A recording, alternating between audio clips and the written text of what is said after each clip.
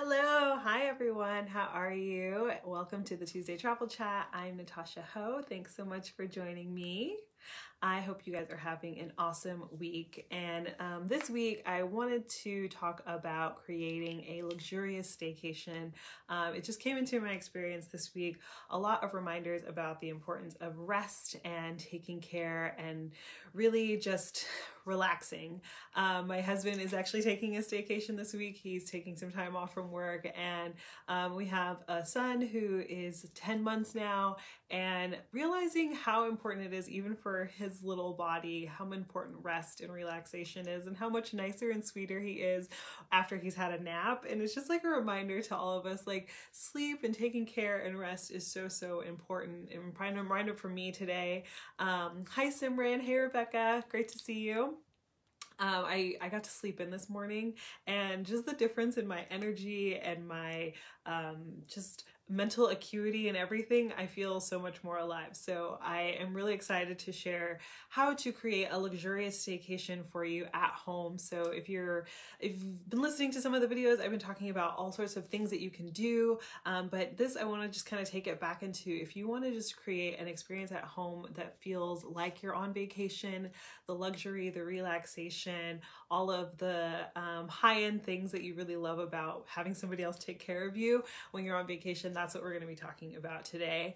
And so the first thing I want to say is, if you're creating a staycation at home, you are on vacation. And so when we're on vacation, you know, the same rules don't always apply as when we're at home. So things like counting calories, don't worry about doing that while you're on your staycation, and splurging on yourself. Like when you go on vacation, you like to, I know for me, I spend a little bit more than I would normally. So feel free to splurge a little bit, buying nice, you know, a nice wine or whatever it is that you like. If it's, you want to buy a beautiful candle or whatever, I encourage you to remember that that is a part of enjoying your vacation and taking care of yourself, and it's an investment in yourself. So being willing to splurge is a part of going on vacation. And also just a couple of other things that, for feeling like you're truly on vacation, turning off the news, ignoring the news for a day or two is totally about your own mental care. Turn off your phone, put your computer away for a little while. All of those things are important in order to kind of put yourself in that mindset to step away and be on vacation and enjoy the luxury of being on a vacation. That's part of the luxury, is that you don't have to worry about all distractions and stuff that you have to normally take care of at home. So that is really the foundation for a luxury vacation. But I have 5 things today that I'm really excited to share with you in order to create that feeling of luxury while you're at home on your vacation. So the first thing is dress for the occasion. I know for me, since I've been staying at home and not having to go out to work, it's super easy to just wear pajamas or sweats all day long. And so if you are creating a staycation experience, now is the time for you to put on those things that put you in a good mood. So if it is your sweats, that's totally fine. But if you have, you know, items in your closet that you haven't been wearing or that you've been wanting to wear, now is the time to do it. So put on your resort wear, your vacation outfits, the things that make you feel sunny and bright. Whatever fabulous items that you have in your closet, now is the time to wear them. If that's a big fabulous hat that you love, put that on. If it's a fur coat, wear that. If it's 6-inch heels, put those on. Whatever it is that makes you feel luxurious, now's the time to enjoy them. I know for my husband, he has been talking about on his staycation now, like, oh, I can wear all of my fancy button-up shirts. He loves to collect button-up shirts that have really beautiful, intricate designs on them. His favorite designer is Robert Graham, so he has this huge collection of shirts, and he hasn't really been wearing them because it's like nobody's around to see me. So this week on his staycation, I heard him mention, I'm gonna start wearing my Robert Graham shirts. So now is the time to enjoy all of those items that are in your closet that you have kind of been gathering dust. If you're on a staycation, now's the time to really dress for the occasion, to feel like you're on vacation. Whatever fancy accessories. Today I was like, oh, I have this cute little bow that has been sitting in my closet, haven't pulled it out in forever. Find those accessories and things. I just kind of threw on all those things that have been sitting in my closet that I don't always get to enjoy. So Um, yeah, Melissa, his shirt collection is very, very top notch. Anybody who knows Isaac and has seen him out and about will be able to attest to the quality of his shirt collection. Hi, Olive, good to see you. The next thing is to create a space within your home or within your environment that is really the getaway and really will bring together that feeling of opulence and elegance. And you can do this in a room in your home. It could be a specific corner of your home. And it could even be if you have like a tent and you wanted to do it outside, you could put up a tent and do it there in that space. And it's really about finding a place that you can transform into this beautiful, elegant, luxurious space. And a couple things that you can do in order to transform this space into something that feels really luxurious. First and foremost is thinking about the textures. That's like when you go to a hotel room, the textures are what it's all about. You have nice throw pillows and blankets that you would have there, all those cozy, soft things. So just go around your home and collect them. And if you don't have some at home, it's really easy to find a lot of these items either online or at a local store. Just getting some items that feel really soft and cozy and luxurious and lush is really key. The next thing is you could create a mini bar inside of your whatever area it is, your tent or your whatever your cozy space is. So collecting all the things that you have either at home or going out and buying some mini bar items, get your wine, get your popcorn, get your cocktail mixer, all of that. The mini bar is an important fixture in any luxurious space. So getting your little mini bar together. Another thing is you create a little library there. So collecting books from around your house to put in there. Even if you're not going to sit and read, books just say like sophistication and luxury. So bringing that into the space helps to create this environment of feeling like you're on a luxury vacation. And then the next thing is fresh flowers. Whenever you go to beautiful spaces, you always see fresh flowers. So getting flowers helps to like upgrade and up-level the experience of the space that you're in. So bringing all of these elements in there, it's like each of these small little detail pieces will help to up-level that experience and make it feel more luxurious. And then another thing to remember is the power of both colors and scents. And this is something that when you go to places, companies use this very intentionally, is colors and scents in order to create an experience that will kind of tap into those feelings that you have of this being high end. So some of the colors to think about are like golds and silver, black and purple. Those are the colors that read as luxurious. Creamy whites are something you'll also see a lot in high end places. So bringing those kinds of colors into the space, whether that's through, like I said, pillows or blankets, if you have artwork even that you want to like kind of build the space around an area in your home that has artwork like this, those are all things that can add into this feeling of it being very luxurious. And another thing is scents. Scents are really important. It's one of the strongest ways that we have an association with a memory. And so scents are something that we often forget is how important that is. So finding a spot in your home that is away from anything that might smell bad. Obviously, like you don't want it to be right next to the trash can or your garage or something if that doesn't have a positive smell, but also bringing in delicious and attractive smells. One thing is candles work really well, or diffusers, and I would encourage you to look out for candles and different diffuser items that are made by like cosmetic brands and designers, because these usually have very more real scents versus like synthetics that are used in some of the cheaper candles and diffusers that you'll find. And these ones have a much more naturally attractive combinations of smells, and they really spend a lot of time and investment in making sure that those scents actually are attractive. So looking for something that is made by, like I said, a designer or cosmetic brand, you'll have a much better quality in terms of the scent that they put together. So those are some of the things you can do to create, like within your space, a getaway that will really tap into this feeling of having a luxury spot that you can relax in. And the next thing, which kind of ties into that a little bit, is creating a spa day at home.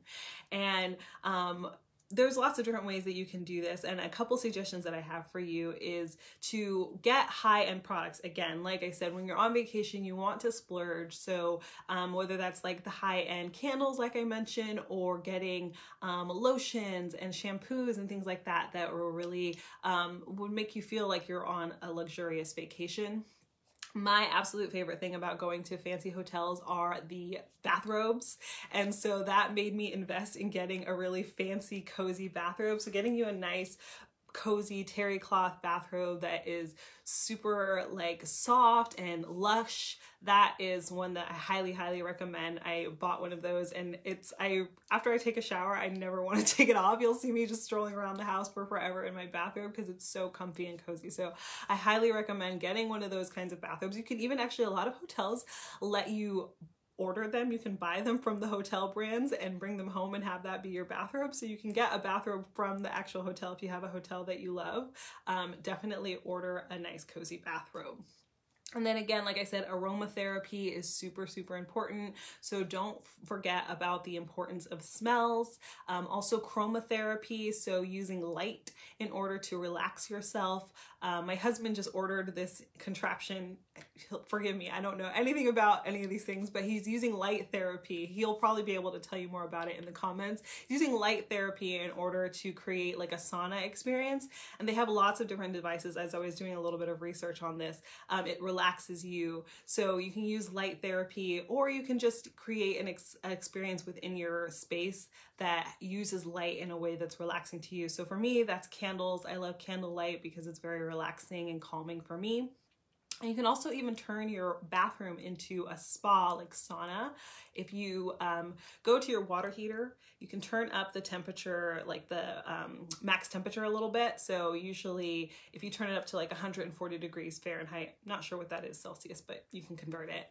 And you turn up the water heater and then go into your bathroom, and you can seal off the area under the door so that the heat doesn't get out. You can use like a towel under the door, and then you can turn on the water either from the faucet or from the shower and let that run and let the steam fill the room. So you want to make sure that like the shower curtains and everything are open so it can fill the room, and then close the doors and the blinds for the window and all of that. Let the steam fill up inside the room, and the steam has all sorts of really positive properties. It can clear out your nasal system, has a lot of relaxation properties. It can just put you in a state of really great relaxation. So if you look online, there's a bunch of tips on how to like create a spa sauna in your bathroom, and you don't need a bunch of stuff. It's basically just the hot water, and then sit on your bathtub or sit inside the bathtub and just relax and enjoy the steamy goodness. So creating a spa inside your